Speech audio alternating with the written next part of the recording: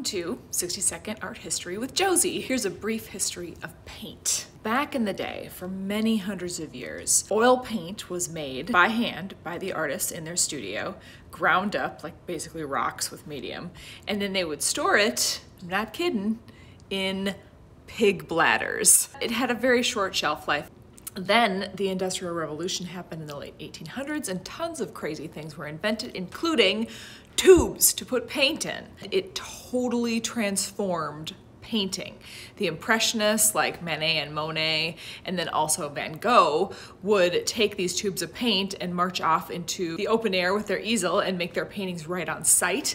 Van Gogh would actually squeeze the colors directly from the tube onto the canvas, which was unheard of. 60-Second Art History with Josie. Then the Industrial